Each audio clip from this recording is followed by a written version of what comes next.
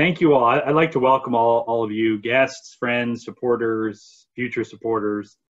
Thanks for joining us today. For those of you who don't know me, I'm Eric Olson. I'm the director of the Lands and Rivers for the Nature Conservancy here in New Jersey. In these really incredibly trying times right now, we're delighted to bring this series of virtual events to you.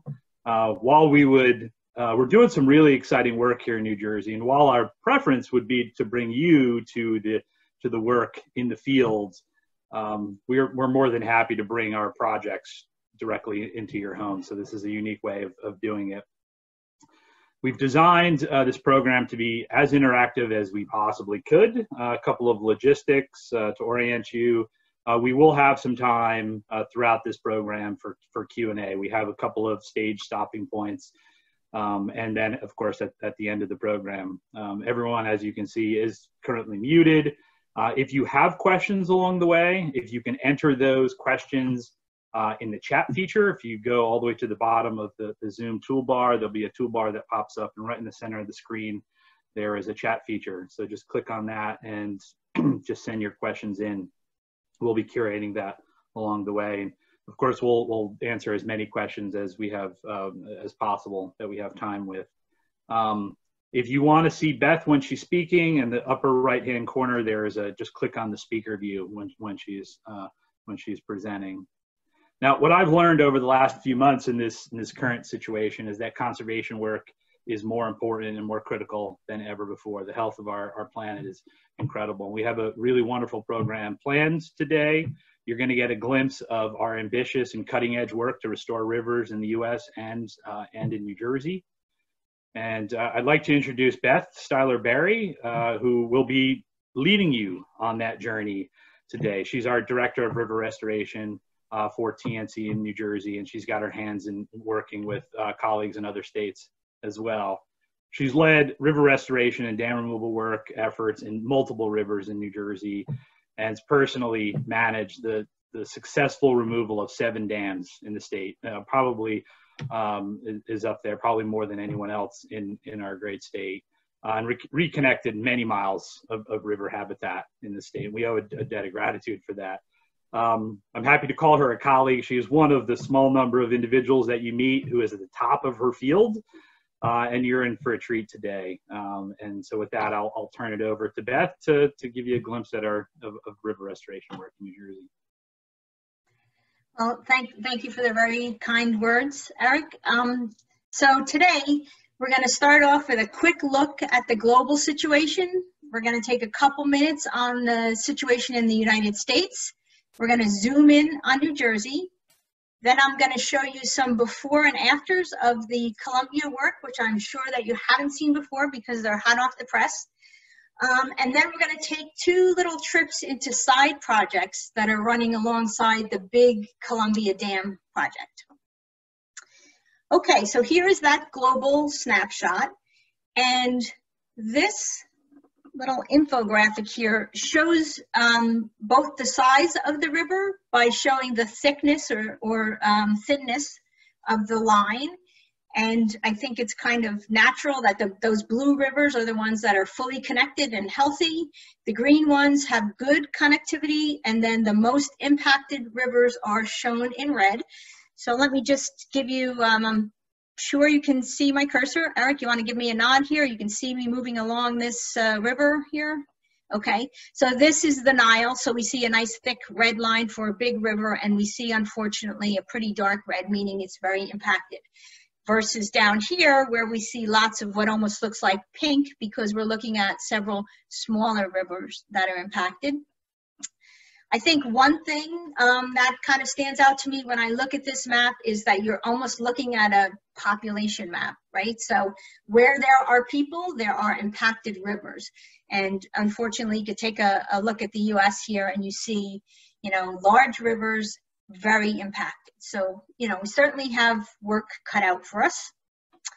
So here's that look at the United States, and 14,000 of the 90,000, or roughly 90,000 dams in the states are high hazard. So those dams in red have a potential with failure or misoperation to cause loss of human life or serious property damage.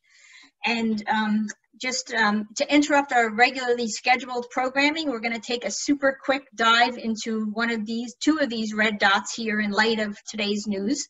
I thought that we could take a look. I'm sure that most of you have heard that there are two major dam failures in Michigan right now, where there's flooding up to expected 9 feet of flooding in the city itself. And there's a major Dow chemical plant right on the riverbank. And I think it was interesting in this, if you want to look it up in the Detroit News, is the article that I looked at that was just chock full of interesting information, including the fact that these two dams have both been found to be out of compliance for about 14 years. And that finally in 2018, FERC did revoke their licenses, but that they were still operating and generating power. And that of the particular journalist, I'm sorry I don't have the name on here, looked at 45 states, and Michigan was 20th in this number of dams, high hazard dams in this kind of condition. So they're not even the worst of the worst. They're kind of middling in this situation. And here's just a quick look at those two dams. This is the Edenfield on the right, and this is a Sanford, on the left, and then the Sanford on the right. And this is literally unfolding right now. These dams are failing, spillways are collapsing, and city flooding. So this is a real situation. It's not something that is crazy, will never happen. Actually, in the article, the owners of these dams, in one of their statements to FERC, said that there was a 5 or 10 in a million chance that any of these dams would fail. So I guess they got double lucky or unlucky. Okay, so again, nationwide, with those roughly 90,000 dams, about 1,600 have been removed since 1912, and about 100 of those were removed in 2018. So you can see down in this corner, in the first half of the last decade, dam removals ran to about 50 or 60 a year. And as we creep into the second half of the most recent decade, you see it moving to the 60s, 70s, and even 80s per year, with the most recent number of 2018 being 99 dams. So you can see the number of dam removals across the country gradually creeping up, which is what we want to encourage. Focusing in a little bit on New Jersey, we have more than 1,700 dams that are regulated by the Bureau of Dam Safety, and about a third of those are high and significant potential hazard dams. So 1 in every 3 carries the risk of loss of human life or property. Then we have something else, and this is cross-country, not just in New Jersey, but called hazard creep. So if you built a dam in 1950, it might have been ranked as a low hazard dam because there was nothing downstream. In between its getting built and now, there can be several housing developments downstream, or strip malls, highways, things like that downstream, but yet the dams are not necessarily reclassified in light of that development. So we do find that we have dams that are classified as low or middle hazards that are actually higher hazard when you look at the current actual on the ground standard. And that this is New Jersey, back to New Jersey, that each one of the higher hazard dams has to have an emergency action plan associated with it, but that our Bureau of Dam Safety has found that only 20% of those emergency action plans have actually been implemented, although we have had several times in the last 5 years when they should have been.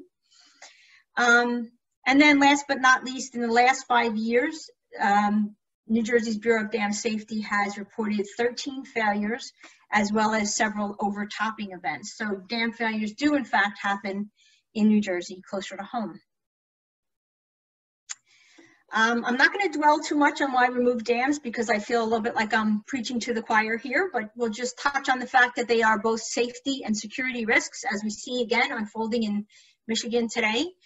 And then the ecological uplift is almost matched by any other restoration technique, and that is the immediate reconnection of a river system, allowing resident and migratory species to move up and down the stream, restoring river processes. And then something that we kind of want to look at separately is what is the importance of that through the lens of climate change. So one important thing is that as climate changes and weather patterns change, being released from a dam allows the river's channel to naturally shift and move through a floodplain better as those situations change.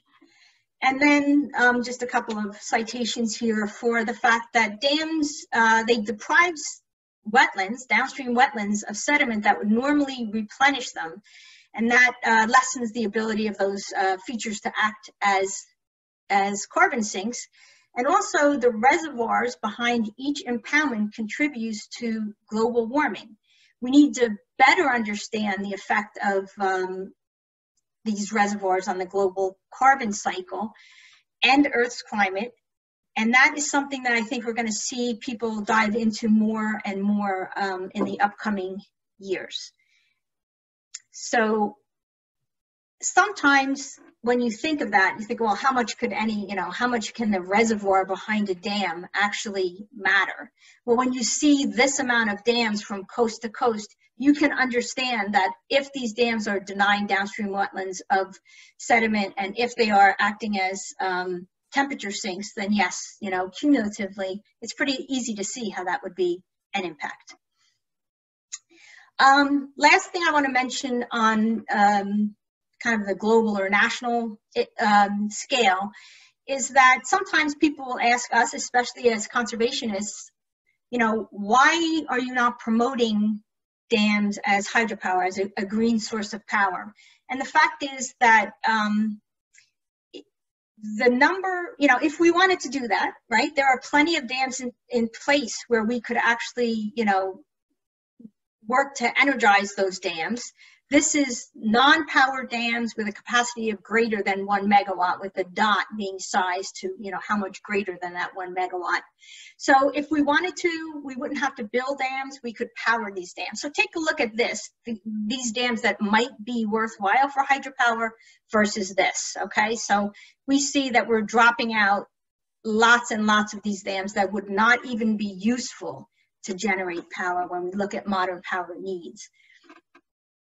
Okay, so we're going to take our closer look at New Jersey, and what you're seeing on the left is all of New Jersey's dams. So again, top to bottom, and Delaware coast to East Coast pretty much covered.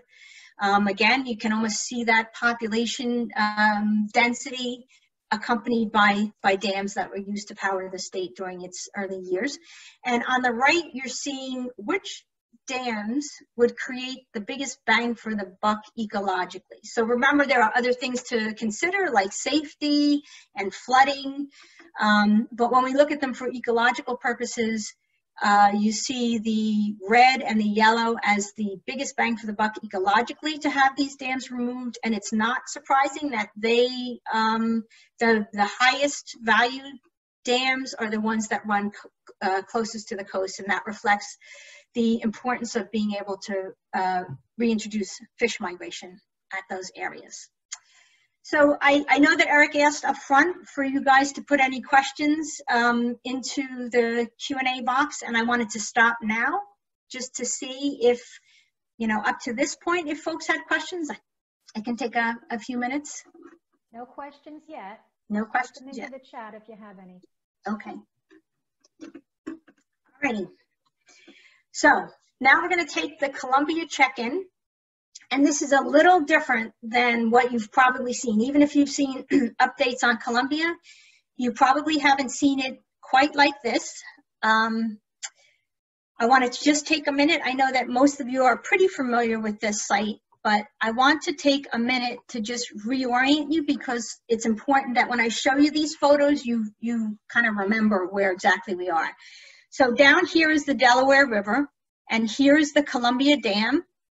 Here's the Route 80 overpass, and that pinch gives us our lower impoundment and our upper impoundment.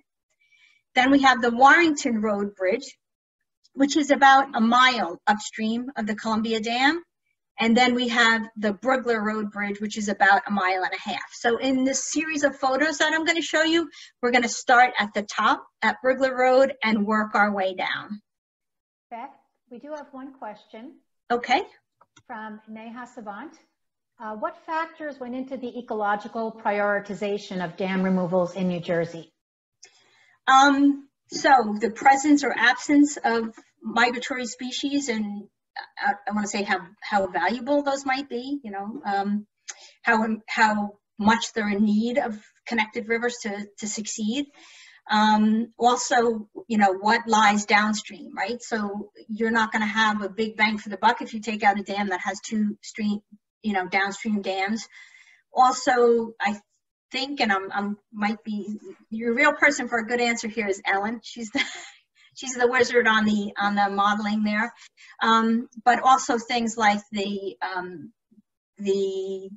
landscape, the watershed that it lies in. So the general health of that. Okay. One other question, if you don't mind, or we can wait. No, go ahead. Okay, this one's from Susan Dunn. Does it always make sense to remove dams from the end back to the source, like the way we're doing the Paulinskill removal? So that is definitely the easiest way to get funded in general, because if you're going to go to a funder and say, give me, you know, a whole bunch of money to take this dam out, but there's still two downstream, you're not going to generate a lot of excitement. There are certain cases in which you can show that downstream dams are, you know, in fact underway and under study for removal, that you might be able to, you know, to make that case. But, you know, logic dictates that we move that way so that we can gradually introduce more spawning ground and more feeding grounds for migratory species. But also just the, you know, the nitty gritty of getting funded, you really need to work your way up. There are, you know, there are certainly exceptions to that rule, and I've worked on an exception where there were, you know, more than a half dozen dams downstream, but the things, stars lined up right that made sense to take one dam out at that particular moment. Anything else? Not right now. Okay. All right. So we're going to start at the top. And what you're going to see here is what Brugler Road, looking downstream, remember we're a mile and a half, what it looked like in 2016. Bank to bank, filled water. And now what you see, this is only 2 weeks ago, is you're standing on the bridge and taking in that same vista. So imagine for just a minute that you are a fish, right? Or anything else that needs to live and breathe underwater. I mean, what really jumps out in that little 10-second video is the amount of oxygen that we now have in the stream, right?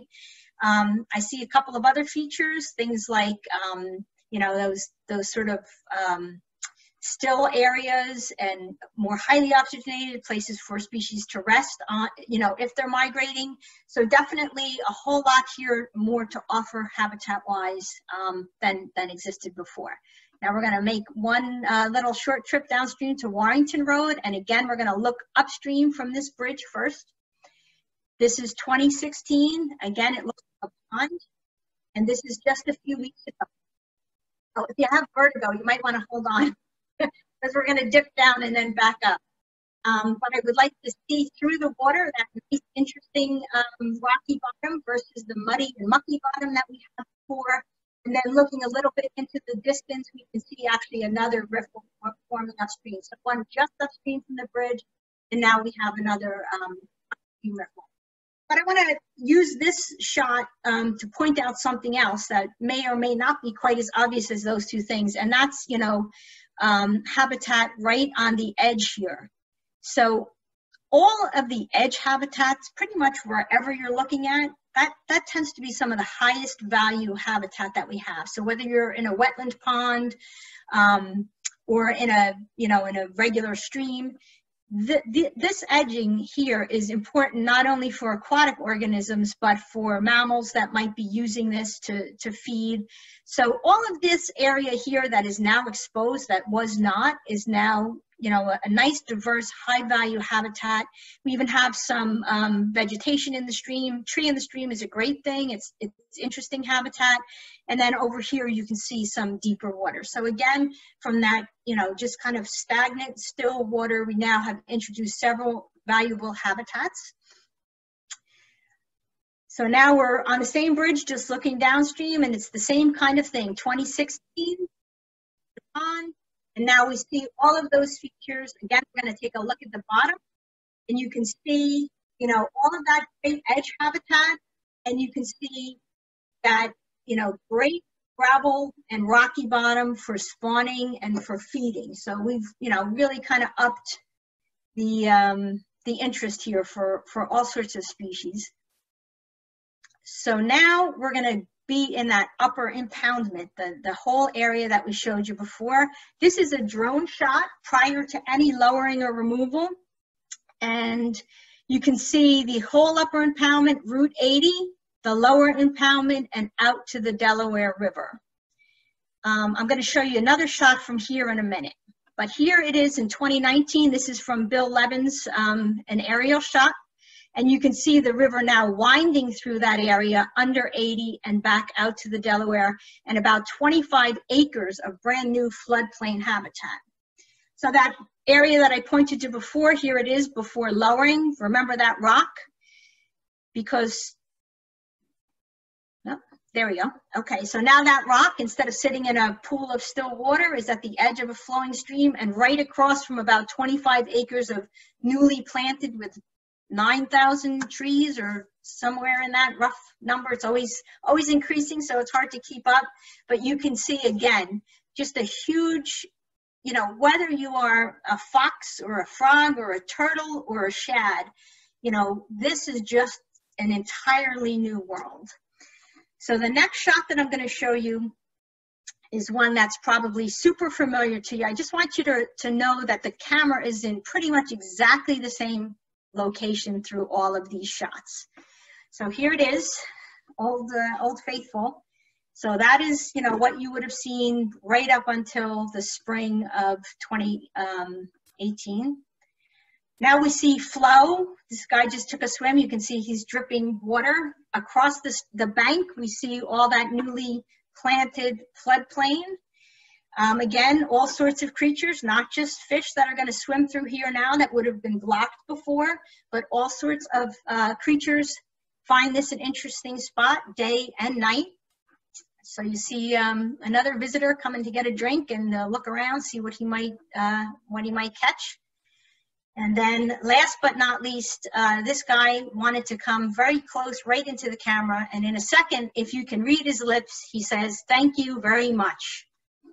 So that is what it looks like if you're down at the Columbia Dam now. It, again, was just a big, big giant blockage, and now it's like a happening place to be if you're, either an organism living in the stream or near the stream.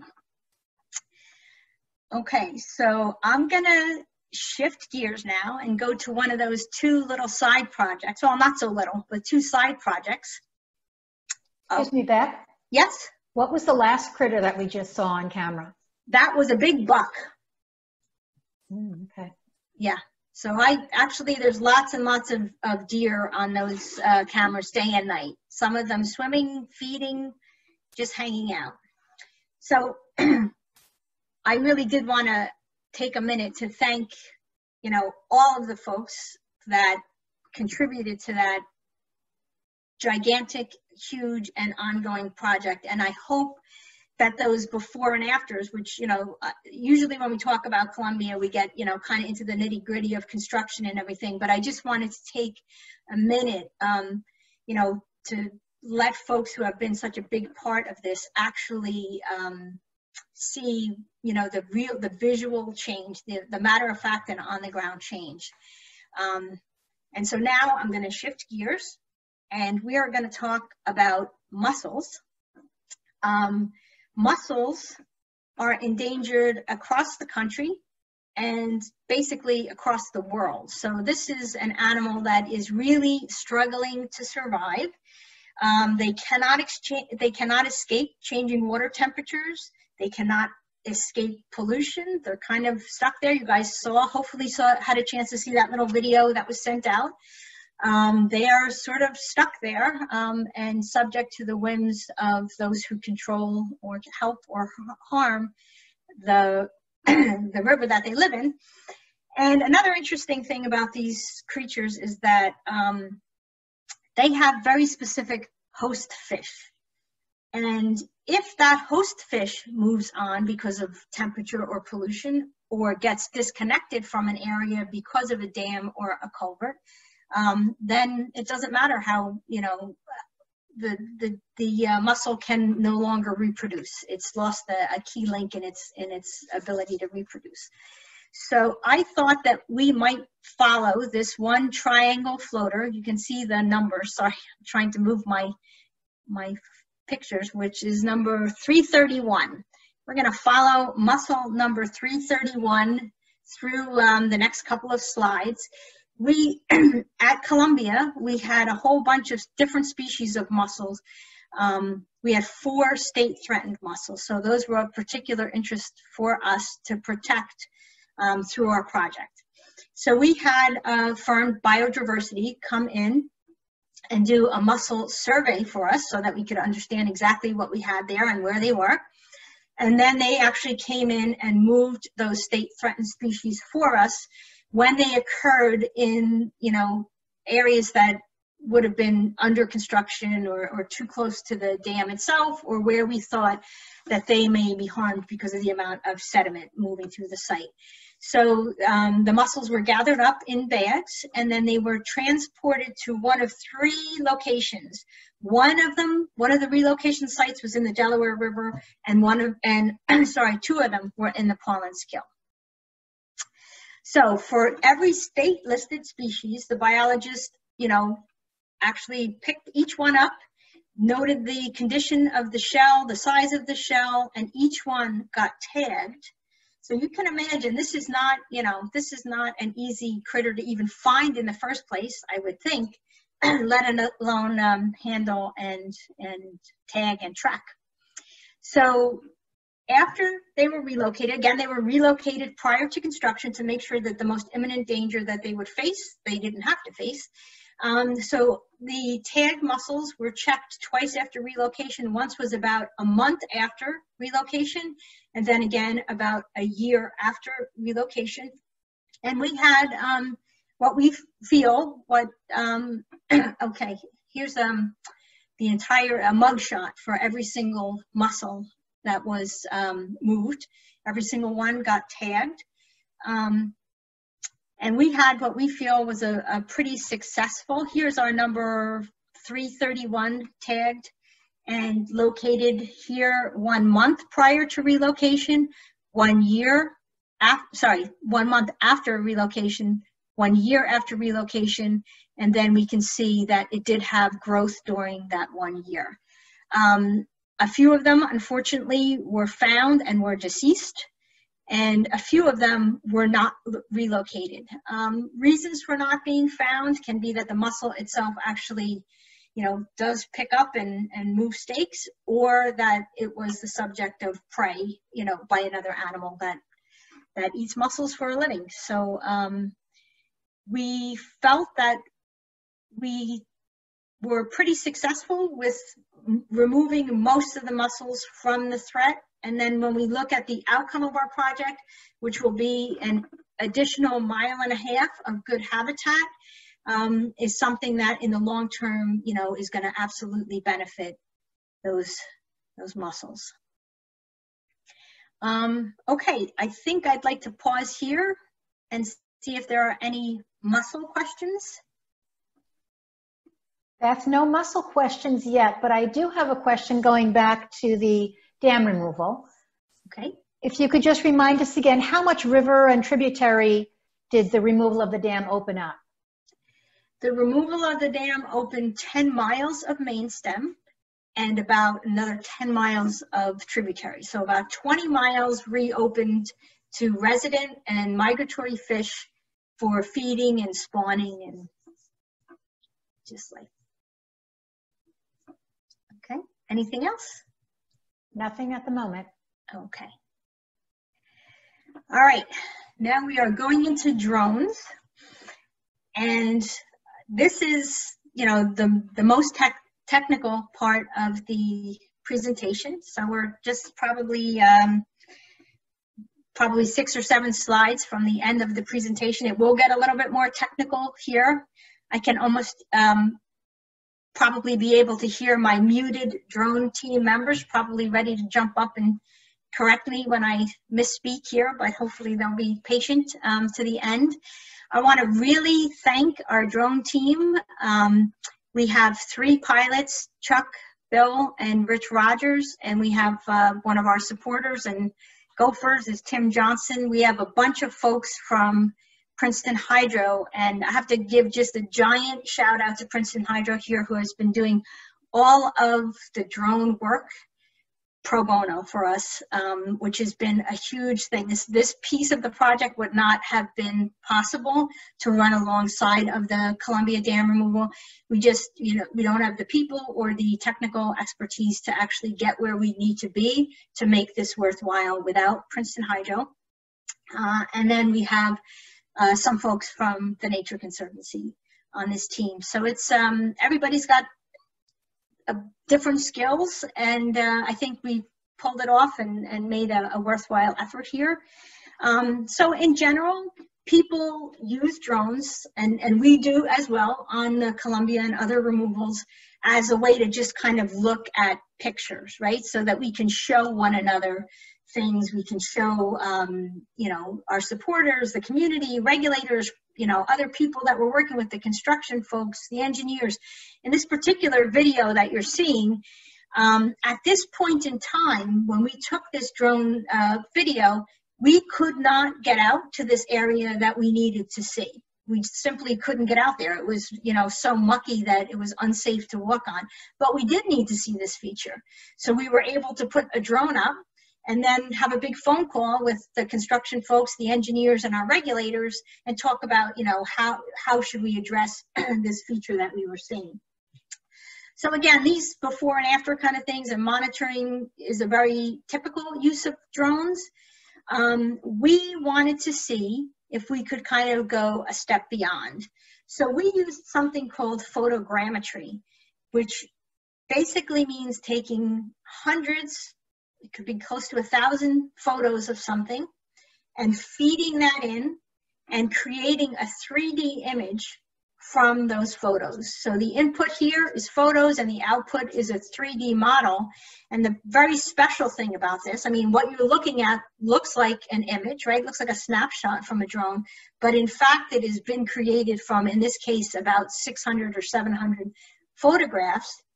And because we are sure of the location of each one of those photographs that went into this composite, we can measure very accurately from this. So it's definitely a couple of steps beyond just having a photograph. It's, you know, I always think of it as a math picture, right? It's a picture made out of math that allows us to measure from one point to another, or even to subtract from one point to another to help us better understand changes. What you're seeing here is the flight path. This happens to be of the lower impoundment. So a beauty of this software that we've been using is that you can put in a flight path, and the next time that you go out to fly a drone mission, you're kind of almost just hitting go, and the drone is going to repeat exactly what it has done. So at this point, we have flown exactly this pattern that you're looking at 7 times in the last year and a half or so. So every time we go out there, we're getting the exact same shots from the same point, and that allows us to move, you know, to measure last October versus this October in a standardized way, if you will. So here is another shot. This is actually a screen capture from the software that's used. And in this, again, you see those photo points, if you will, overlain on the image that is eventually created. And the image is created by taking a couple of different shots from each point so that we get the 3D, the more of the topography there.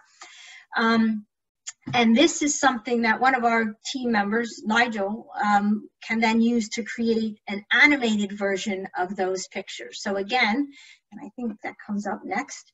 So what I'm going to show you now is going to look again like a flyover video. What it is one of those images, again, made by 600 or 700 photographs being put together, and then Nigel or whoever's doing the animation can then fly over that math picture, if you will, and you'll see as you fly over, you can even see the details down to the tree tubes. So this is post-planting, and you see those thousands of tree tubes. You see the river. You can see some other features of, you know, the road on the side, some of the planting that regenerated on its own, and we're flying up toward the Warrington Road Bridge, which you'll see. But again, you know, you're seeing a computer-generated image that has not only the usefulness of allowing us to see in 3D, but also allows us to measure. So what exactly did we want to measure? Our goal was to see if we could accurately measure floodplain habitat and water lost or storage gained, depending on how you look at it, right? How much space of that old impoundment dropped that could be replaced with, for example, floodwater, or just be gained habitat. We wanted to be able to measure the changing channel area, vegetation growth, and some sedimentation and volumetric changes as the, and we have been doing that. We're able to do that. See how as the floodplain dewaters and consolidates over time, we can see that floodplain changing shape. And what we wanted to know is that would the quality of this information be good enough for us to, you know, I mean, it's one thing to have an engineer go out there every month and measure these things, you know, it's just, you just can't possibly afford to do that. I mean, I can't imagine a restoration project that could have somebody go out and have an engineer go out and monitor that frequently. Just budget does not exist for that sort of thing. So if we could replace that with drone missions, great. We also wanted to know would the information be good enough that it would help us to make decisions on management, like mid-project? Can we really get that good of a measurement? And then eventually we'd like to be able to answer permitting questions or questions from regulators with this information. So one of the things that that we use to help make sure that we have really good numbers is to use something called a ground control point. Most of you are familiar with GPS work. So what you see here in the center is a point, and here you can see Casey from Princeton Hydro GPSing that very accurately. But the point that we're going to ask the computer to look at, we're going to say this point in the center, we know exactly where that is. This other black and white surround here is just a target to help us pick up the location of that visually when we look at the drone work. And this here all the way on the left is what that looks like if you haven't been out in the field in a couple months. So we actually needed the GPS in this case to even begin to locate the old points because they got so overgrown. So there is, you know, there is a labor intensive side of this that we're kind of learning as we go, the best and most efficient way for us to work on these things. So the use of the ground control points is very important to help us to kind of calibrate to reality, right? So we get a picture that's almost floating in air unless we can tie it down to known locations on the earth. So what the ground control points do is they help to tighten up the numbers that we're getting to the real picture.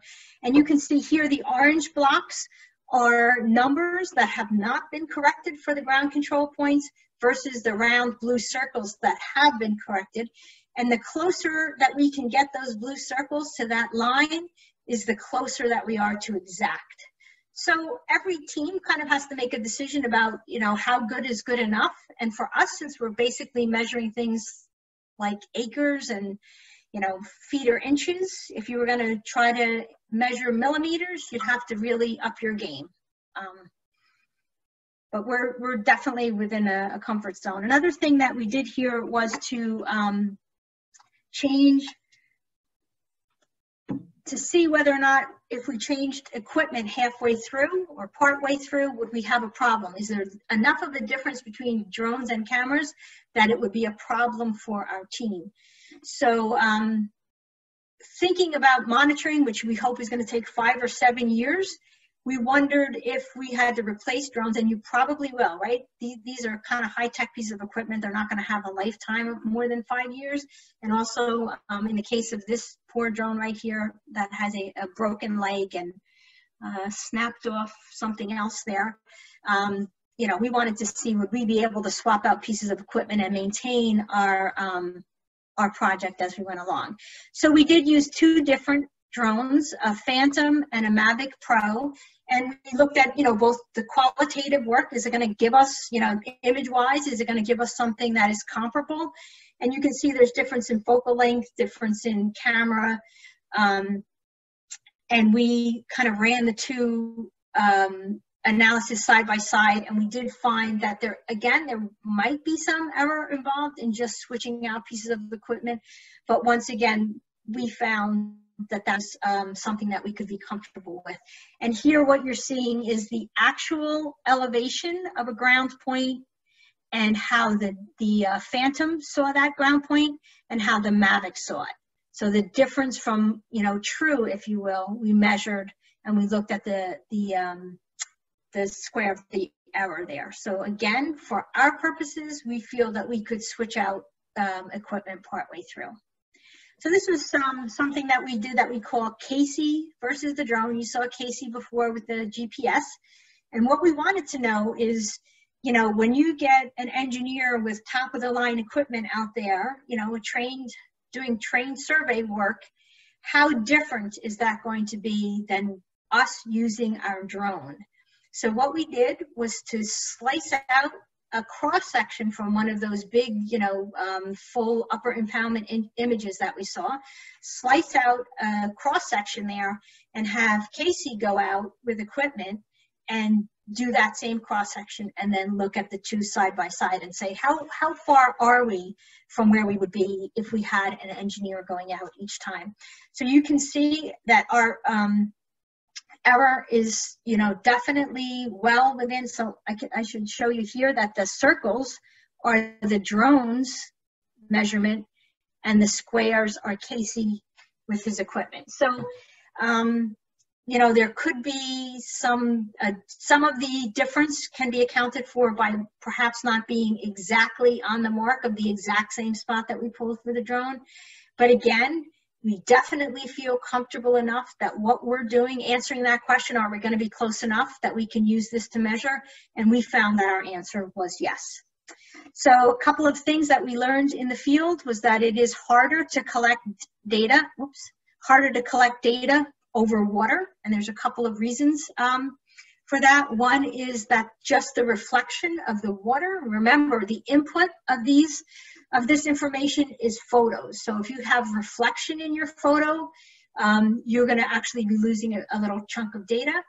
The other problem is, as the software stitches together one photo with another, it kind of needs little landmarks to pull those photos together properly. And again, you're losing that over big expanses of water, something that we learned. And you can see the difference that it makes flying over water in these 2. This is the upper and lower impoundment, fully water before any dam removal. And here you have, when we're looking at mostly earth, you can see the difference in the clarity and the quality of the image that we're able to create. So we measured the change in floodplain. And again, you see both pieces of equipment being used here. So we came very close. It looks like about 3.8 acres gained in the lower impoundment, and our estimate, if you will, was somewhere around 4 that we were expecting. And so this allows us to get out there and measure in a more accurate way than we can really kind of afford, if you will, to do without the drone. So it's great for measuring the floodplain that we have regained, and also allows us to look at storage gained, right? So the lighter blue there is the old water surface level and the blue is the new. So that area was, is now open and ready to store flood water in the case of a flood. And then the yellow boxed areas are increased riparian habitat. So places where that heron and the fox and the deer are now using as habitat, which before would have just been the pond. So I think, yep, we're kind of at the end. And I just, I want to thank folks again. And I know there are many of you on the call, but I just really want to, before we go on to more questions, thank you guys. You've made everything that you've seen here, you've made that possible. I am sure you know that the Nature Conservancy, like our partners, are heading into some challenging times that none of us could have foreseen, so that we will continue to value and appreciate your help on these projects and your support going forward. Beth, we have a question. Okay. Referring to in the drone flyovers. Okay.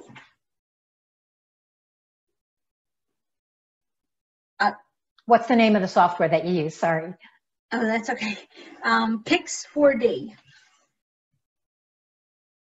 So here's a great example of the teamwork involved. So when you say the software that I use, my job on the drone team is to say to people, you know what I would really like to see? You know what would be important to know? Like, that's the limit of my, technical expertise. I am the person who's saying, wouldn't it be great if we could know this? Nigel had used the Pix 4D to do the animations. Princeton Hydro does the calculations for us on Pix 4D.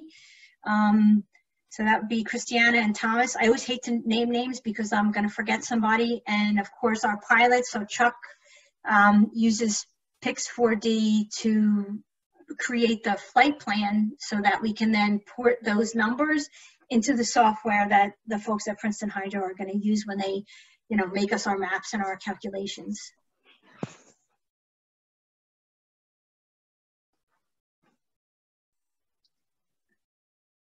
Looks like we don't have any more questions. Okay. Okay. Well. Actually, you do have one question. Okay. From Susan Dunn. How much of this have we shared with the community around the Columbia Dam? It's an amazing example of teamwork. So, do you mean geographically the community there? Is that? I'm assuming that's what you mean. I think that's what she means. Okay, so I go back frequently to the Knowlton Township Committee. At most, I let 3 months pass, and I do share this with them. And, there are definitely a whole bunch of very interested folks there now. They're interested in the new recreational area that this has opened up for the town. That's, a question that I get all the time.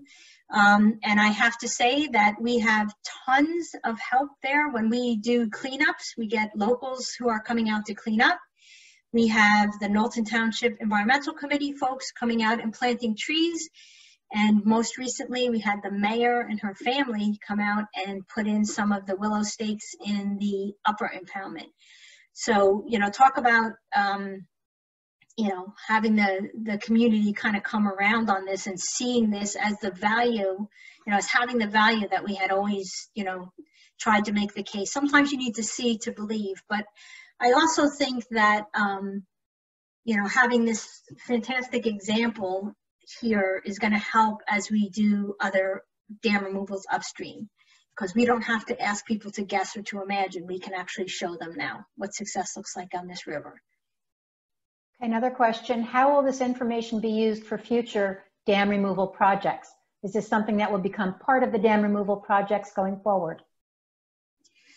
I definitely think that the measurements, the before and after, will be incorporated into not only dam removals, but it's something that I would like to see done in hyperhumus, because it really gives you a perspective that you don't get otherwise. I think we, are learning more about this incredibly powerful tool, like, being able to have the construction folks, the engineers, the regulators all, look at the same thing and understand it. That is something we'll use going forward. And I think that we learned a lot about what it is we want to do a little bit different next time, so that we can capture this information a little bit easier. For example, when we're looking at the next, any of the surveying for the next dam removals, we'll be able to say, hey, let's pick a spot that is going to be best for us to come back and use the drone. But we could have done a better job on knowing where those cross sections could be, but you don't know until you try. Mm-hmm. Have perceptions of those who are opposed to the dam removal changed now that it's been removed? Yes, for sure. So, and definitely those most vocal voices, which came really from Knowlton Township, have really come around. I mean, again, they're on the site as part of cleanups and tree planting, and they're excited by what they see. So, there's always going to be a contingent of folks who just are going to resist, because that's, that is where they feel most comfortable. Mm-hmm. But I think that, for the most part, we've been able to change some hearts and minds here. And what have you been most surprised by as a result of these drone measurements? I think I'm very excited and maybe a little bit surprised at how accurate we can be. I thought that it was a great wish to have, but I didn't really feel sure that we were going to kind of nail it down. And certainly, it's something else that we've gotten better and better at with guidance. Making sure that we're generating accurate numbers. I think the accuracy is what's surprising to me. And I do have renewed hope that we might be able to use this eventually for regulators and permitting and things like that. I mean, that is always the big bureaucratic hump to get over. But seeing how amazing this tool can be, I think, you can only deny something this powerful for so long. Okay, and what are the next dams you are eyeing for removal? Oh, we're more than eyeing. So the next two dams upstream are the Paulina Dam and then the County Line Dam. Both of those are in different stages of beginning. The County Line is in the design phase. We're actually having to kind of reconfigure design somewhat because of concerns over mussels, which is not surprising that there is a concern over mussels, and we actually took a good early look at that. So we're just trying to figure out the best way to work that out to the satisfaction of everyone involved. So that is, we're trying to get to permitting on that pretty soon. We want a design ready for permit soon. And on the Paulina Dam, which is downstream of that, it's a little bit bigger of a nut to crack financially and everything. That has design plans already. And if things go well on that, we're hoping to start permitting on that in a few months. And what were the biggest hurdles you faced in completing the project?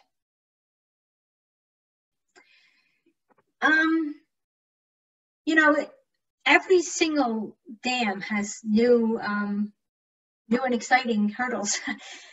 So for this, I would have to say on Columbia, the biggest challenge was the county engineers and their somewhat unrealistic expectations, or requests, I should say, both paperwork wise and then, just their timeline was very different than the timeline of folks out in the field trying to get work done. So that, that was something that was, pretty much out of our control, and that was a challenge. It cost us months. And one more, this is a suggestion. High school and college students in the area would be really inspired by this. Is there a way to share it with them? So I have done that already. I've had Ramapo students out on the site, and I have visited Montclair State a couple of times. And high school, I don't think I have been to the high school with this material, but I am open to, as you know, talking to anyone at any time. This is something that we should probably offer something like this to the high school. Well, there are no more questions in the chat. I think we're right at 1:59 or so. Okay, how about that? Well, again, I just want to thank you guys. Not possible without all of your help in many different forms and fashions. And, hopefully we'll be back out in the field and looking at this stuff firsthand before you know it.